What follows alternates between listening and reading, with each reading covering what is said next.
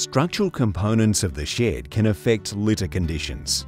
Insulation, sidewall curtains, ceiling baffles, shed tightness, floor construction, and external landscaping and drainage all play a role in keeping the shed environment and litter conditions ideal.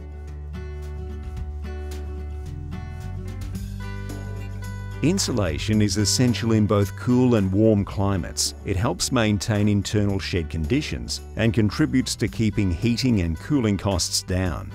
All shed walls and roofs will have an R value, which is a measure of its thermal resistance. The higher the R value, the better the insulation ability and resistance to heat transfer between the walls and roof to the outside. The R value required for your sheds will depend on the climate. Farms in cool climates may need insulation with a different R value to those located in subtropical or warmer areas. The R value of the roof should be higher than the walls, as this is where the majority of heat is lost. When sheds have inadequate insulation for the conditions, too much heat can be lost from the shed, which will also result in the inside walls feeling cold. When this happens, the warm, humid air inside the shed will condense when it comes in contact with the cool wall surface. This can often result in wet and caked litter. Damaged insulation can cause similar issues with condensation, as the R value will have reduced. The type of insulation material often varies between farms.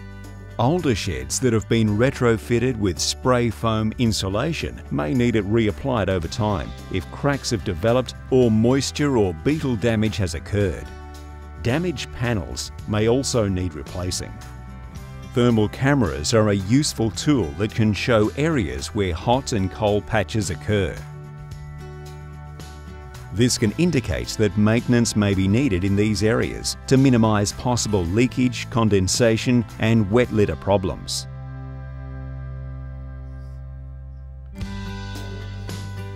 Shed leakage can be a cause of wet litter, particularly during cold weather. Any leakage points in the shed can let warm air escape and cold air in, leading to higher energy costs and wet floors. Any air that enters the shed should be through inlet vents so that it can be conditioned to the internal air temperature before it reaches chicken level.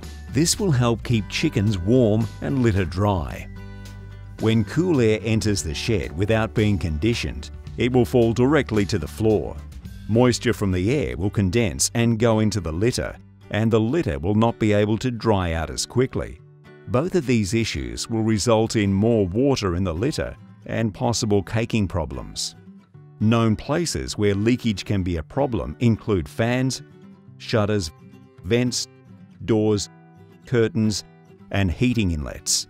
Telltale signs of leakage points are where sunlight is shining through. Close curtains tight, and if still a problem, flaps to help seal them may be needed.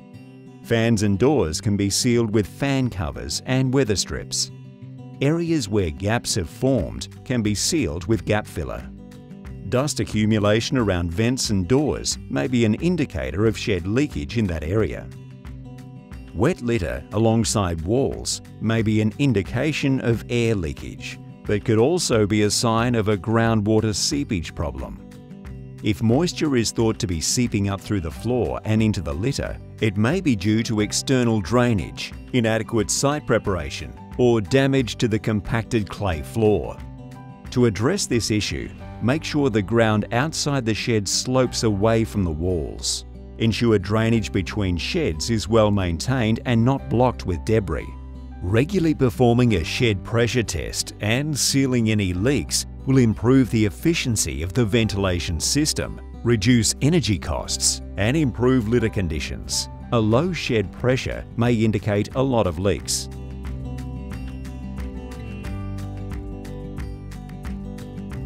The warm, humid conditions in a poultry shed are ideal for darkling beetles, making them common and difficult to control. They are potential disease carriers and can also have detrimental effects on the quality and longevity of shed floors, walls, and insulation. darkling beetles and larvae can survive between batches, often burrowing into the shed floor or tunnelling into cracks and crevices once the chickens have been removed. When chickens are in the shed, beetles will commonly be found in the litter, under feed pans and along shed walls. When conditions are ideal, the darkling beetle can develop from an egg to reproductive adult in as little as 40 days. The larval mealworm stage is when the most structural damage is done in the shed. Adults lay eggs in the litter, from which the lesser mealworm hatch. The mealworm will burrow into the soft areas of the floor, walls and roof of the shed, damaging insulation and the integrity of the floor. Damage caused by beetles can reduce the R-value of wall insulation and the insulating capacity of the floor. Large numbers of beetles can cause significant structural damage to shed walls in a short period of time. This can result in increased levels of condensation and possibly wet litter issues, particularly in cold weather conditions. Following a control program may not eliminate beetles entirely from the sheds, but it could help reduce their impact.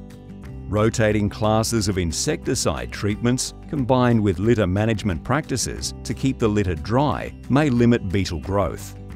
If reusing litter, pushed-up piles can be treated with an approved insecticide to treat the beetles as they scramble to the top of the pile.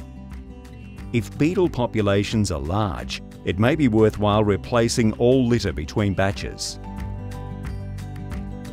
Maintaining your shed with adequate insulation and minimal leakage will contribute towards a shed that is running efficiently and will help keep the litter dry.